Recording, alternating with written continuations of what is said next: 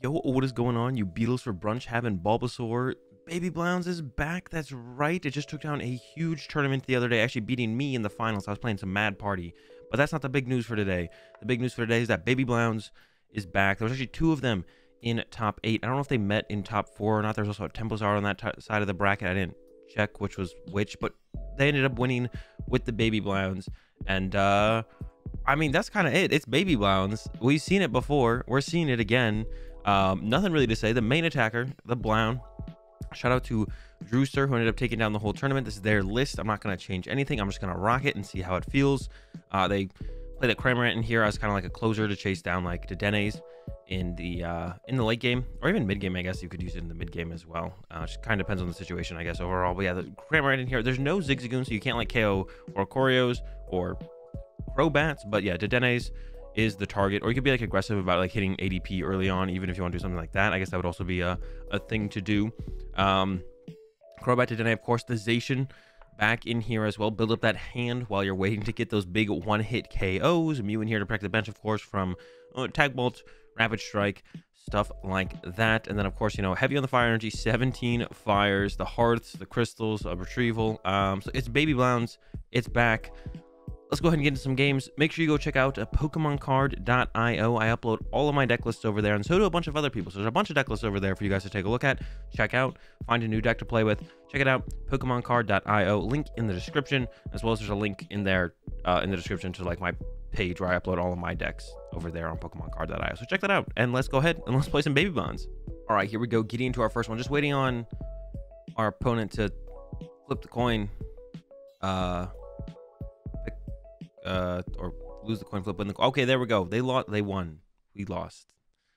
And we're going first, but that's fine. Let's see what we draw. I mean, just no basics. Mulligan. Send it all back. That's fine. I bet we see the metal deck box. I'm gonna predict LucMetal or ADPization. Not ADPization. Yes, ADPization. Is what my opponent's playing. Open a Blown. Take a second to see what's going on here. Wait for the flip. LucMetal it is. All right, I'm gonna go ahead and I don't really have to play the Ripple. I do kind of want to play it though to find a Jirachi. Perfect. If we do get Marnied, I kind of want a because if I get Marnied, I want to have a Jirachi in play. I would rather have a Jirachi in play than not have a Jirachi in play if I get Marnied. So up against the good old LucMetal, which is a good matchup. It's a good matchup for us. They do have the coding energies, which can be annoying, but besides that, they don't really have a whole ton going on that can really help them out enough to really get them into the game. If they whiff codings early, that's it. It's just kind of over. Oh, Crushing Hammer. All right, sure. Tails, love to see it. But yeah, we'll see. They got their Zacian out here. LucMetal, of course, in the active. Here comes a Saucer. Do they have... Okay, there's that Marnie I was talking about. So that's why we want the Jirachi in play, because if we get, like, Switch, we want to use a Stellar Wish, we can do that now. Otherwise, it would have been, like... We could have done it... I mean, it wouldn't be as... You know what I'm saying. All right, here we go. Another LucMetal. There's 2 LucMetals in place. So theoretically, we can just go KO LucMetal at this point. I might hard retreat. And get off a Stellar Wish here. It's better to have the Jirachi in the active as well. Actually, I'm going to Hearth as well first. I'm going to Hearth away the Jirachi because it doesn't look like they're going to be able to KO this Jirachi next turn. Also, having energy in the discard pile isn't bad because it does mean... having energy in the discard pile isn't bad because then we can Fire Crystal or Energy Retrieval for those energy. Oops. And yeah, Intrepid Sword. I don't think there was a real good reason to play this quick wall, so I didn't play it. Yeah, that we can like... Now I could like... If they Marnie me, now I can all of a sudden Fire Crystal or Energy Retrieval to get these energies out of the discard pile. Of course, we have less energy in play on our Blown, which we also need, but this is also like reasonable as well. And I would like to actually start getting knockouts as soon as possible because we want to get as many knockouts as possible before they find... as many coding energy as possible, because once they get a ton of coding energy in play, then it gets quite a bit harder, to be honest. And here's this doll up into the active, which is really annoying as well. We could sit here and wait until we find our boss's orders. That could be a while though. I mean, with our current hand, that doesn't seem like the worst line for us to take ever. We'll have to wait and see what our opponent has. It's also possible they don't play coding. Some people don't play the coding energy. I've been an advocate of no coding before in the past.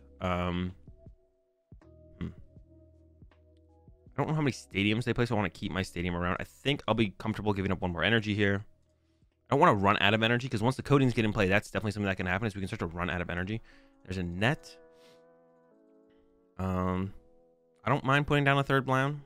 Attach Intrepid Sword once again. We know they have a Marnie in hand, so we know we're getting Marnie this turn.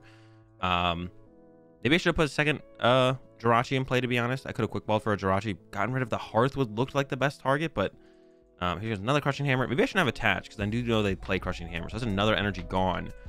I don't like the idea of losing energy. There's not a coding. I was like, oh, there's the coding.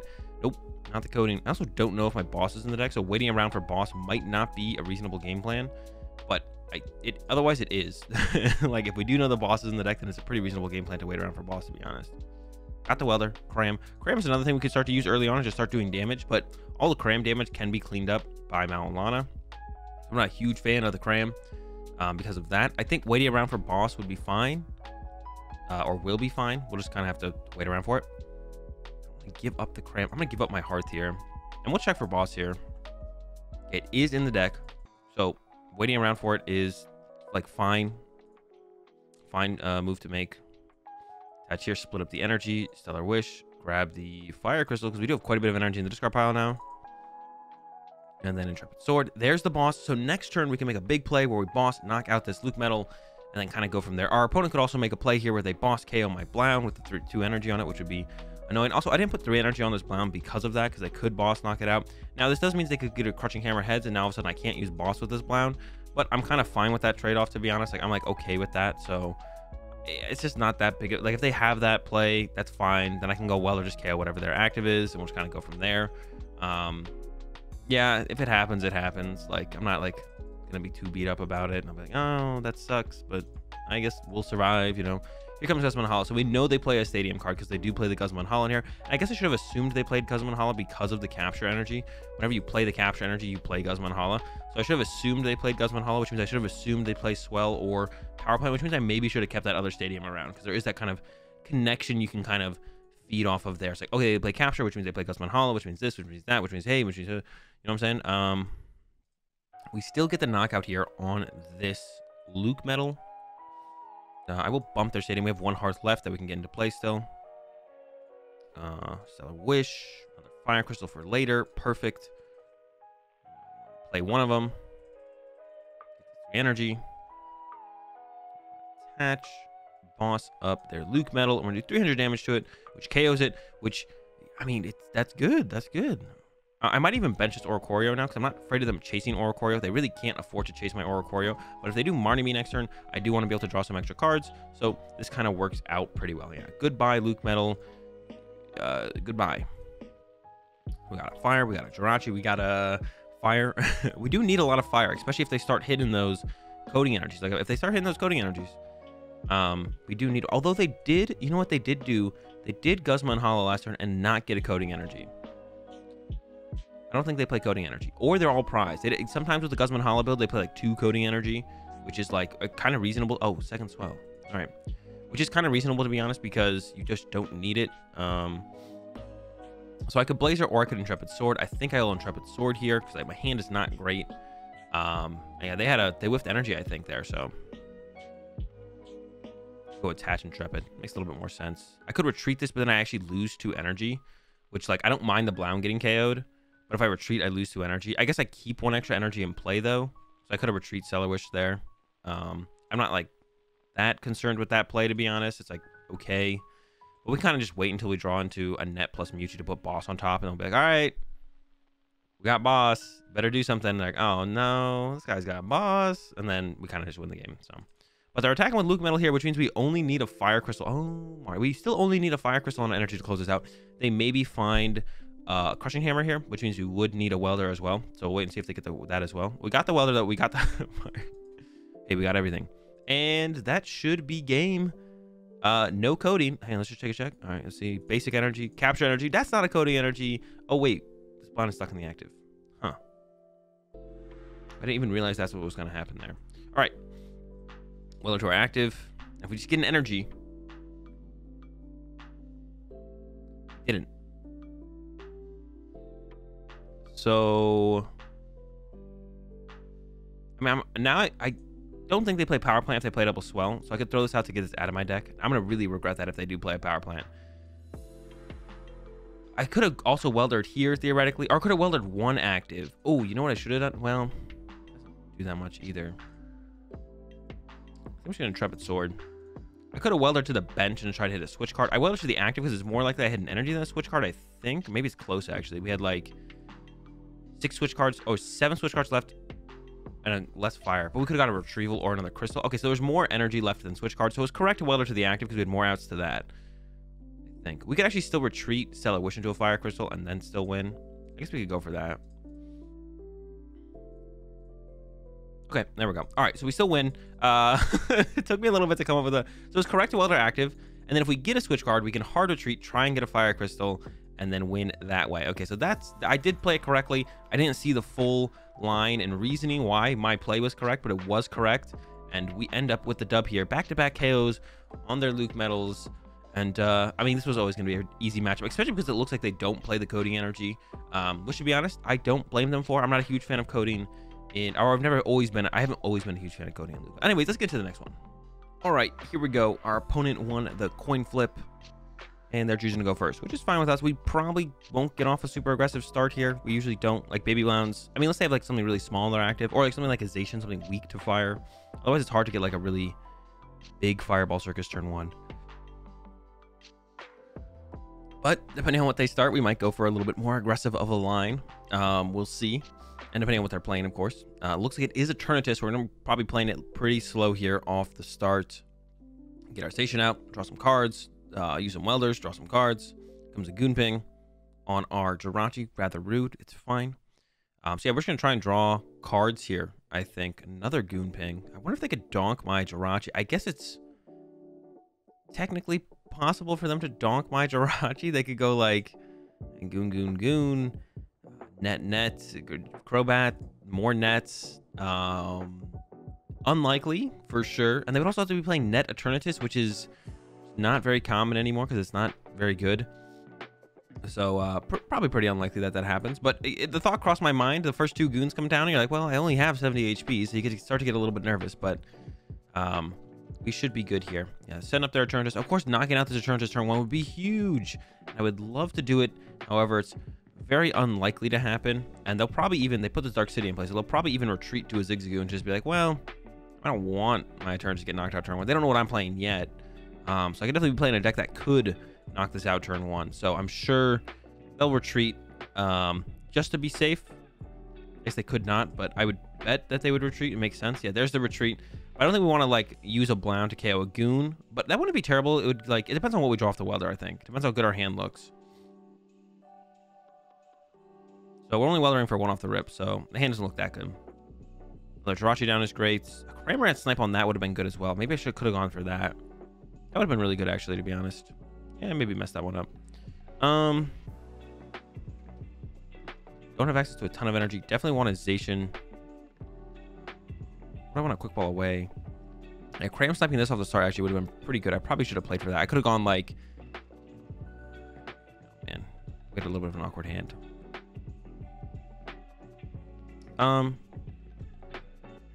With the energy, we could just attach this here. It's gonna be really hard to get a 1-hit KO though on this next turn, but we could just hit it and then hit it. That's also fine. So I'm thinking about quick balling the Cramp. I definitely need to get something.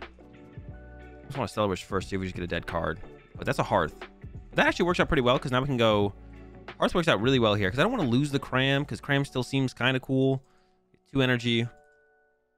Attach quick ball the other energy, sets some energy in this card. Now I could grab Zation, or I could actually grab Mewtwo and put a welder on top,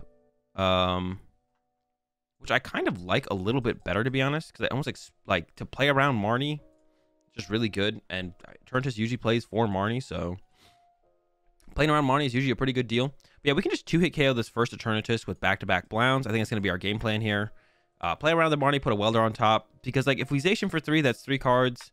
I mean, I guess like we would like to Zation and weld, or like get Marnie, then we welder. But if we don't get Marnie, then we have Zation and welder. That'd be better, obviously. But I'd rather just play around the Marnie and just go about it that route. Yeah, we probably won't, like I said, we won't KO this Eternatus this turn, most likely. Probably just gonna try and hit it as hard as we possibly can and just be okay with that, because that should just be fine, to be honest. But we'll see. Maybe they get stuck. Maybe this Zigzagoon gets stuck. We did get rid of their Dark City, so they do need another Dark City or switch. Once again, I'm scared of... Like, crosses my mind. What if they are playing the net build and they just like, KO my my Jirachi here. If they just knock it out, that would be a little bit annoying. Go after the Blound, though. Makes sense. That is going to be my next attacker. I guess we could get... This could get boss knocked out, which would actually be really, really bad. It would make me wish I had gone with the Zacian instead of the Mewtwo, to be honest. But in my head, I'm like, okay, if they Marnie us, okay, there's the Dark City. Please don't have a boss in that hand. Boss K on my Blound would be really, really good. They do play the Scoop Up Net build, so they could have donked my Jirachi. I guess we don't know for sure they're playing 4 Scoop Up Net, but I guess they could be. Here it comes back down. Once again, the pings, and in this situation, the pings don't really matter. They're doing 180 damage, so that kind of KOs anything on my board. And even if I put down like a Cram or Zacian or anything, they're pretty close to knocking out those as well. So the pings in this situation don't really matter. I guess like the one thing to ping, that would be good to ping from them, would actually be my Zacian. They discard the Marnie. Okay. So no Marnie from my opponent on the next turn. But if I had Zacian, they probably would have Marnied me, right? That's the thing. Like if I do Zacian, if I gotten Zacian there with the Quick Ball instead, Zacian for 7 card hand, they're probably like, that's a pretty good hand. What about a Marnie? And I'm like, oh, all right. Yeah, what about a Marnie? I should get Marnied anyways, right? So that's probably how that would go. If I had used Zacian, I probably do just get Marnied. So. Okay. Dread End makes its way. I don't know if I want to send up Jirachi here, but I feel like I really do. We have so many switch cards left in the deck. It's so likely we hit one and we could always Stellar Wish into one. But I want to find stuff like Oricorio even maybe to draw more cards. I think I will. And I will keep the Cram around. I think the Cram could definitely be useful at some point. Draw some cards. These are not very good cards. These are like subpar cards. All right, let's calm here. We don't need the Cram anytime soon. I think we are going after, well, you know what they say. Sometimes Oricorio is prized. Man, I might Quick Ball. We need like, I want to hit for more than 50 damage. Let's get a Blound. And then I think I'm going to Quick Ball for a Crobat here, giving up a Welder, which we can get back with Net on the Mewtwo. Yeah, because I don't just want to sit out here and be like, all right, boss me. And then they boss me. I was like, I was just joking, man. There's a Net. So we can hit for 100 here. Which is not great. But I feel like if I just sit here, they can just boss KO us. And then we have to work that much harder on the next turn for a one-hit KO. So I feel like just hitting them is correct here. Put the pressure on them a little bit. Even though our hand is just not that great. It's not that great at all. Biggest thing here is just that lack of Oricorio. The Oricorio draw would have been sick, and then we have it for next turn as well. Of course, it just keeps building up from there. You have it every single turn after that. But for them to take knockouts back to back, they do have to go Eternatus VMAX into Eternatus VMAX. So this Blound can KO this VMAX, and then we just need to get a big one-hit KO on the next VMAX, and then we should be chilling. I guess they could have something like a Hoopa in here that could like take a knockout on Jirachi, which would be pretty annoying actually to like switch up the prize trade on us a little bit. Then we have to work to KO the Blound, which we could use the Cramorant to KO Blound or the Hoopa actually, to be honest. If that should work out. Like they go KO Blound, then we go KO this, and then they go KO. Well, I guess they go KO Hoopa that, but then we have a Blound already set up, so that would work out fine, I think, overall. And with our current hand, it's not lining up too poorly to use just Dead Change, to be honest. Like if we don't draw too many important cards off the Welder in the top deck, we could just go Quick Ball Jirachi Dead Change, or even like Quick Ball one of the cards we Welder into, bench the other Jirachi, because it's sometimes just nice to have 2 Jirachi in play, and then Dead Change like that. That would be just like kind of fine.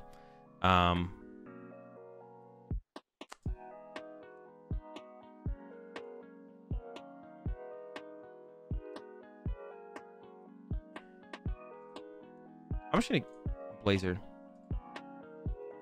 Kind of Blound. What? Are they AFK? I'm gonna give them a chance to come back. Let's say that's what I'm doing here. Giving them a chance to return to the game, so I don't just get a dub on a disconnect.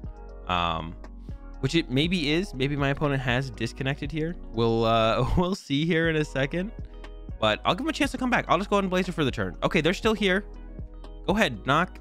I'll give them. We're back. We're back. I don't think they intentionally chose to pass there. They probably had to go milk the cow or something. That's maybe it. Oh, the Hoopa lineup. Okay, I get why they Goon pinged this now, because they can Hoopa knock. But then they attached here, so it's not going to work out anymore. I guess they could still like goon ping 3 times this Blound and then use the Hoopa to KO the Blound. But if they'd actually goon pinged, well, hang on. They got one more goon ping and put the energy here, they could have KO'd it. But yeah, maybe they had to go, you know, milk the cow or something. So that's fine. My opponent's back now. I have to remember Dark City actually gives Crobat free retreat, which can actually be relevant. So I can go like Jirachi, Stellar Wish, scoop up net, send up Crobat, retreat to Jirachi, Stellar Wish, switch, or scoop up net again. That actually is like a relevant play, so I gotta remember that. All right, Fire Crystal Welder is going to be our initial play here. We'll see what we draw. Once again, no Oricorio. Stinks. Very stinky to not have that available. Attach this here. Then we have access to 4 energy, which is not enough. We're a little bit short, so I think we just have to Data Change here. Yeah, I think we just have to Data Change here. We're once again losing a lot of... Well, I mean, this is our last Welder. This is our last Welder. But it's fine, because we have Mewtwo. Or it's going to save us. Ooh, it's fine. I'm not a huge fan of keeping around Cramorant anymore. I think maybe let the Cramorant go. Keep the Quick Ball. What does the Quick Ball even get us anymore? Is it better? We have 5. Oh, 5 is enough, actually. So we have the Knockout. We just have to decide what to get rid of here. And we have a Stellar Wish to work with, but we need a Scoop of Net to do that. I think we have to give the Cramorant here because we need the Quick Ball to help find Blound. We are getting a Blound off the prize cards for sure, but if they Marnie us, we want more outs to the Blounds, I think, in the deck than the other. So Stellar Wish, Scoop of Net. Perfect. Mewtwo. Put the thing back on top. Chillin'. Pick up the Mewtwo. Mewtwo put the Welder on top. And switch. And Knockout. Yeah, we have enough. For a second, I thought I was still 1 short. So I was like, ooh, all right, this is getting close. No, we have enough. Chillin'. Goodbye, Eternatus. Hello, prize cards. I think we'll take the Blound here. So I don't have to Quick Ball. Because depending on what I draw for my prize cards, I might just not want a Quick Ball. So I think we'll take the Blound off the prize cards here. And then probably my opponent has to go with Eternatus VMAX this turn. They could use the Hoopa, like I was saying. The Hoopa is actually kind of annoying. But if they attack with Hoopa, we should be able to KO that with the Blound. And then we have to do, once again, that big knockout to close out the game on an Eternatus VMAX. So I'm sure they'll discard all their Zigzagoons here. I guess they could get rid of Crobats as well. Whatever they want to do is fine with me. I wonder, have they once again gone AFK? We'll see. It's going to start discarding random Pokemon, I think, at this point. I actually don't know how that works. Maybe they're thinking about it. Maybe they were thinking about what is the correct Pokemon to discard there. I think you should get rid of the Goons, because those can be Cramorant sniped later. But I guess they don't know I don't play Zigzagoon, so they probably should get rid of Crobats, to be honest, because they don't know I play Zigzagoon. And this definitely doesn't feel random, so it feels like they've chosen. All right, so, ooh, really good one. We're taking the Blound. We want more outs to Blounds. And Fire Energy is not bad. It's not Oricorio, though. I don't know if you guys knew that, but Fire Energy, not Oricorio, which is what we would like to have seen there for sure, is an Oricorio. So maybe I shouldn't have given up Cramorant, though, because now I can, like, hit this. But then if they retreat it to the bench, it's going to be hard to KO, right? So maybe I should have kept the Cramorant around, discarded the Quick Ball instead. Off the Hearth, discard the Quick Ball off the Hearth. Yeah, so I'm just already starting to regret that, to be honest. I mean, so their Hoopa could, I mean, they would need a lot of Goon Pings, but they could theoretically find enough Goon Pings for the Hoopa to KO my Blound. And then if they do Hoopa KO something else, that's fine. But here comes a Goon down. So they need their last 3 nets. If they even play 4 nets, they might not even play 4 scoop up nets. But they would need all that, all those nets. And then they would have to go Hoopa KO this Blound to put us in a really bad spot. If they don't do that, then we're fine. If they do that, then we're in a worse spot. Not terrible. Not terrible. I think the biggest thing here is that we just don't have raw power to work with. Comes a net. Okay, so they use the net. Well, they have to put it back down. If they don't put it back down, then I guess they could still... Okay, they put it back down. So it's impossible for them to use Hoopa to KO this Blizzavlon, which means they have to use Eternatus, which means you could just go Blound, KO Eternatus, or we go Blound, hit Eternatus, they go Hoopa, KO Jirachi, and then I go Boss, KO the Eternatus on the next turn. Theoretically, it won't always 100% work out that way for us, but it could theoretically work out that way for us, which would put us in a pretty good spot. I was saying they don't Marnie us, which I think is fine because they know the Welder's on top, but they did just see me take the Blound out of the prize cards, which I would have Marnied if I revealed 1 prize card with Blazer there. It was the Blound. If I saw that, I'd be like, I knew you just took one of your prize cards. I don't want you to have that prize card because you took that prize card. And we don't have any other draw support left in the deck. It plays a Dedenne, only one Dedenne. Usually, like Tempos are and stuff, plays like 2 Dedenne, but this deck plays 1 Dedenne, 1 Crobat, 1 Zacian, 1 Oricorio. The Oricorio is prized. The Zacian we can't use in the middle of our turn. We have the Welder on top, so that could draw us enough good cards to actually close out this game on the next turn, but I think it's a little bit unlikely. Like, we would need to get like Fire Crystal, Energy Retrieval or something, plus a switch card. I mean, we do have a Stellar Wish to work with as well, so it's possible. And then, like I said, they have to use the turns on the following turn, so then we can just hit with another Blound theoretically. Would have been nice to have the Cramorant around, though. I probably should not have discarded the Cramorant. I probably should have discarded the Quick Ball, because I would have guaranteed we could go Cramorant next turn, KO this no matter where it is, make it that much easier. Should have discarded the Quick Ball off the Hearth, kept the Crammy around, because also Cramorant's a little bit more efficient of an attacker than a Blacephalon when you're only trying to do like 150 damage, which is probably what we're going to try and be doing on the next turn. So if I think I just want to go ahead and do this first. And once again, I'm getting rid of this Quick Ball anyways now. It is possible I win this turn. It's just unlikely. But we'll see. We only have a 14 card deck left, so like if it happened, it wouldn't be the most ridiculous thing. Ooh, it's not happening. We got the boss though.